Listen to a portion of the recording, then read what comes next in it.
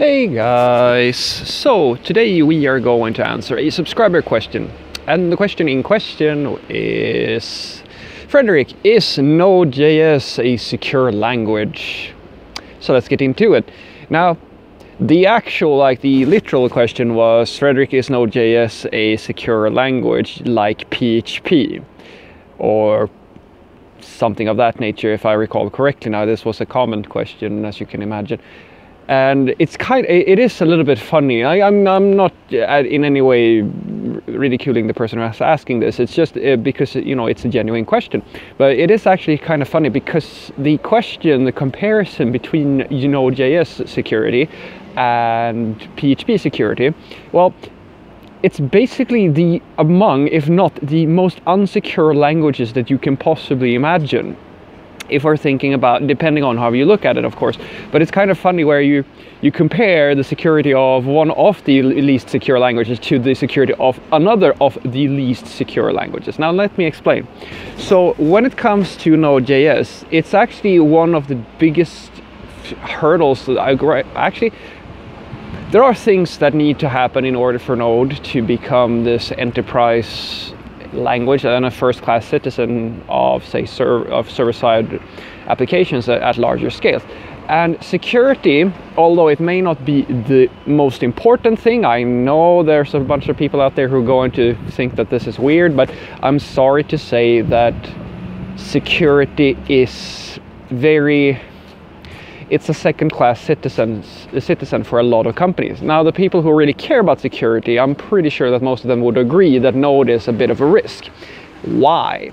So the reason why Node.js is considered to be quite a bit of a security risk is fundamentally because, well, there's a few other reasons as well, but one of the biggest reasons is that the way that the package system works makes it all but impossible for you to know whether or not your code has been compromised. Let me explain. So most of the scandals that NPM has been involved in, and the package management system basically for Node, comes down to this idea of, well, it's basically open source. Because remember, NPM and Node, anybody can sit down at any point in time and just commit code to a repository, and which makes it's very easy to create a bunch of libraries, and for the most part people are contributing with useful things, right?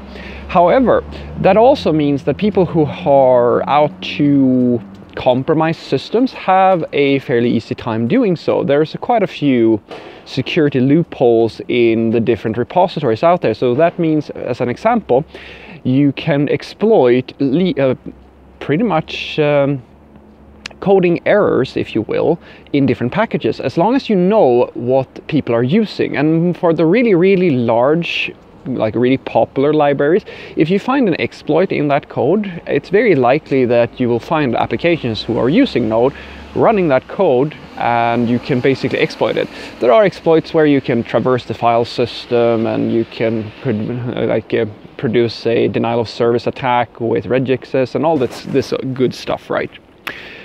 But there's also another sort of problem where, although that is something that can absolutely happen, you also have the issue where people who are basically installing packages are also at risk, because Node as a process allows you access to the file system when you're actually running it. Which means that if you are installing a package from some external source onto your system, you have no guarantees that that script, the code that you're pulling down, isn't doing something with your file system.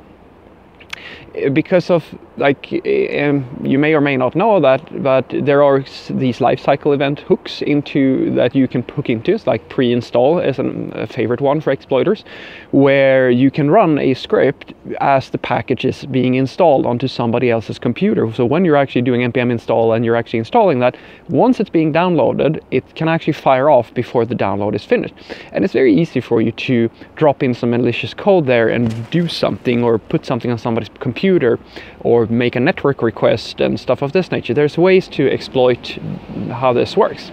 Now, NPM and the Node community have been trying to address this by going kind of heavy, I would say, into security audit a security audit approach, basically, where they audit, and they have ways of auditing packages on the public repository.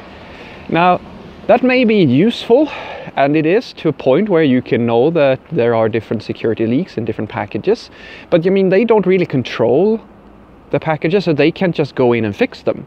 They have to just pretty much inform that this is a security risk after analyzing the code, and then they have, or at being tipped off about it, and then they kind of can just encourage people not to use that package. And that is also not really great, because there's quite a bit of risk involved in that as well.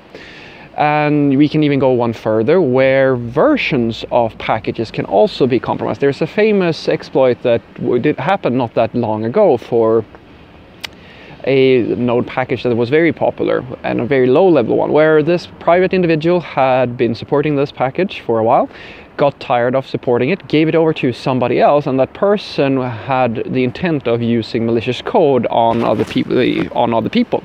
So although the audit process will look and figure out whether or not you have malicious code in, you know, the released packages, it's not so concerned with backwards compatibility. In other words, if you have older versions, you can actually exploit those. You can republish or retag an old version of your code, publish that, and anybody who hasn't upgraded to the latest versions of that package will also get that malicious code.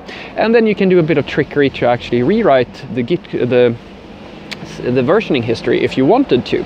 And that's exactly what this person did. That's the simple version, but you can go and look at the articles. It's a fairly famous exploit.